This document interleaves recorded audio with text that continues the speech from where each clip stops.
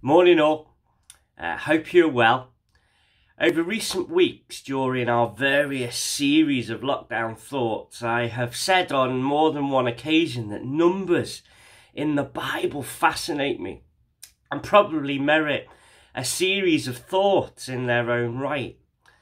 I have resisted mainly because I don't know how interesting you would find it, and also being a mathematician, finding numbers generally quite interested, wondered if I was just indulging in my own curiosity and pursuit.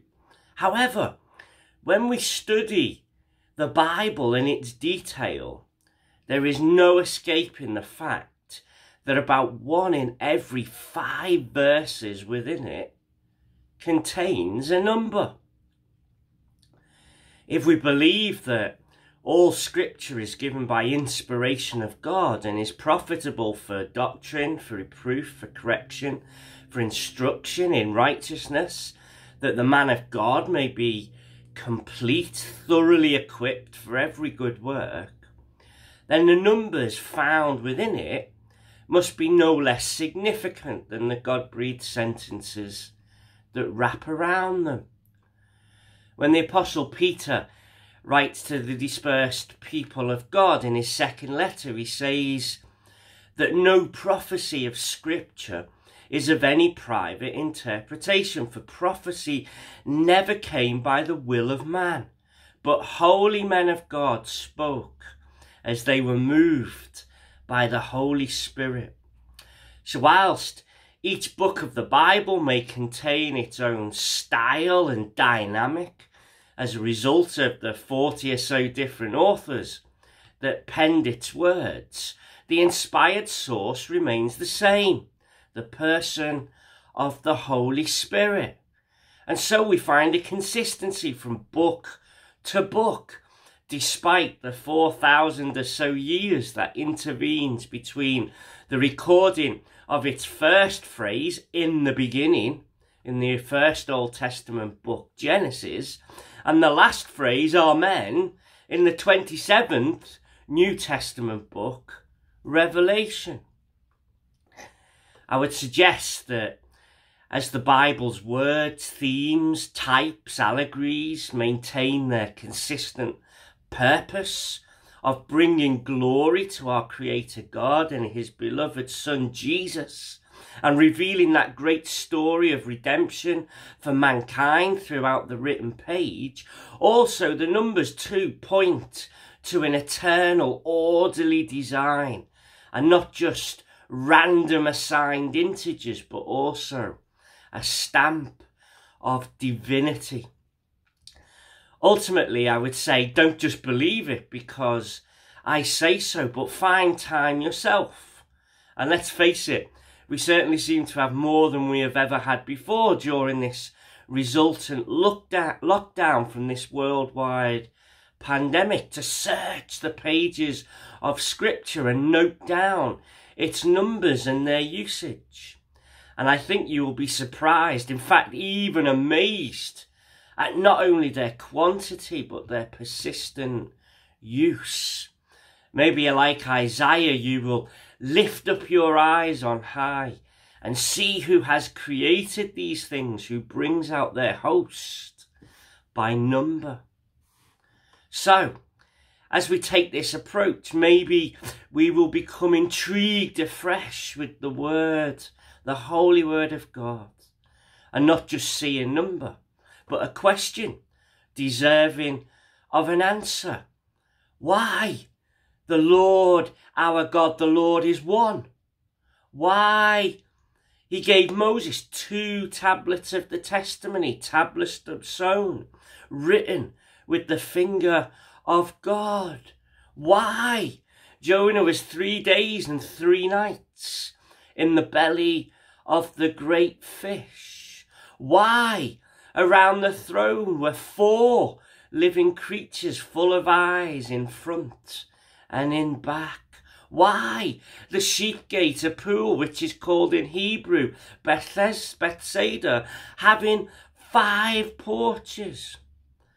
Why?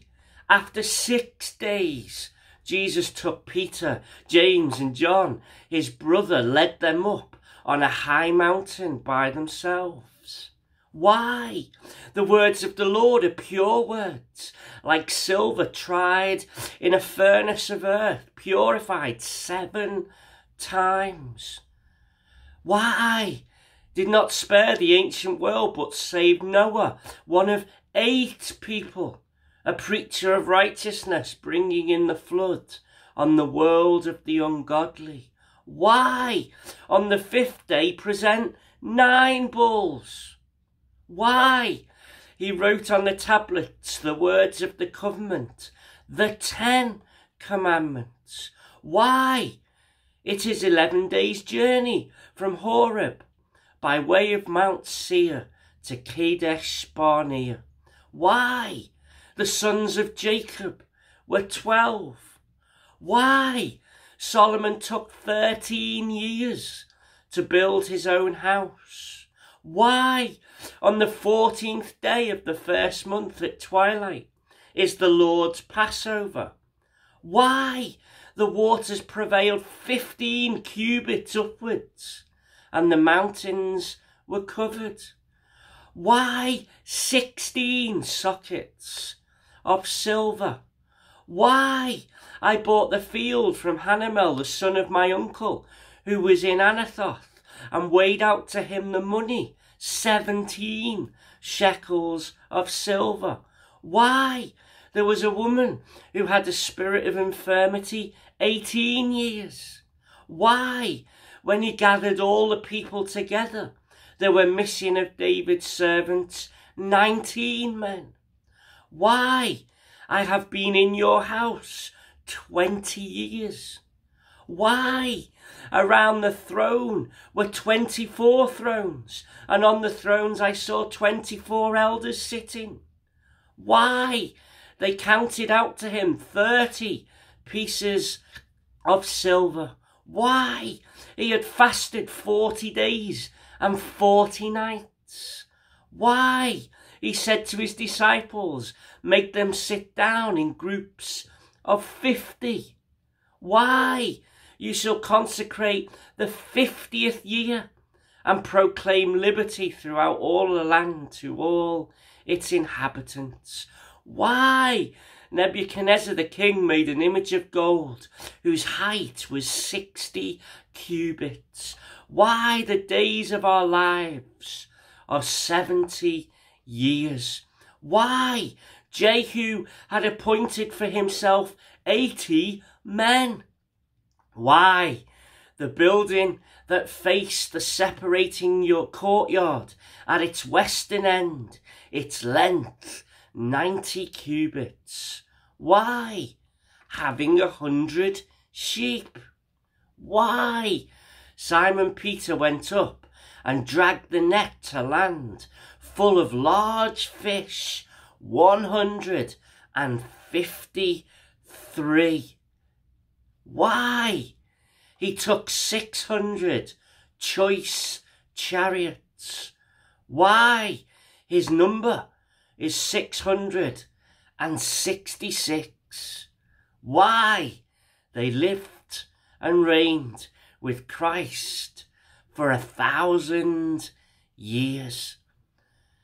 And this is just a few numbers mentioned. Intrigued? Maybe you are a bit more now than when we first begun. With the Lord's help, we will have a look at a few of these Spirit-inspired numerals over the next 2 weeks and pray as we seek to discern their meaning, that the Lord would bless our souls. But as we conclude today's introductory thought, maybe it is sufficient to just rest in the wonderful assurance that the very hairs of your head are all numbered. Let's pray. Heavenly Father, again, we thank you for this day. We thank you for your word. We thank you that it's full, it's complete, it's amazing. Nothing is there by happens chance, but is inspired by a great and wonderful God who seeks to reveal himself and the character of his lovely Son and the wonderful message of redemption to us. Lord, help us as we search these things to glean from its fruit and to learn something new. Again, Lord, as we remain in this lockdown and as things seem to get worse, we continue to pray. Help us, be with us, protect us, guard our loved ones and keep them safe, we pray, because we ask these things in Jesus' name. Amen. Amen. God bless you and enjoy your day.